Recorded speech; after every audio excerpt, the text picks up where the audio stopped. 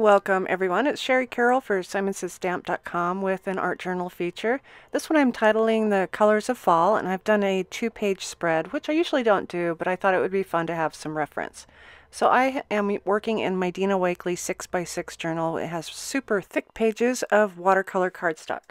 Since this is a fold and I want to seal this up because I'm going to be using some wet mediums, so I'm just going to place some masking tape in the center and use some gel medium so that I can seal that up and none of my inks will flow into the rest of the pages behind. And once I have my tape stuck down, I'm going to start tearing up some book pages and collaging them onto both of the sides of the pages, and then start playing with my inks and mediums.